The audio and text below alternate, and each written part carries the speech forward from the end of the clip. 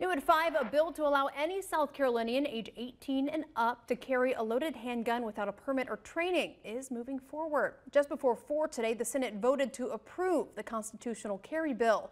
Just yesterday, a group of legislative negotiators made a compromise on the bill after weeks of discussion.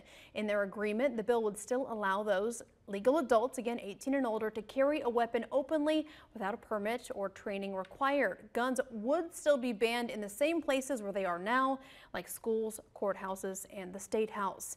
People could still obtain a concealed weapons permit if they wanted. It would also increase penalties for those who carry illegally, like felons.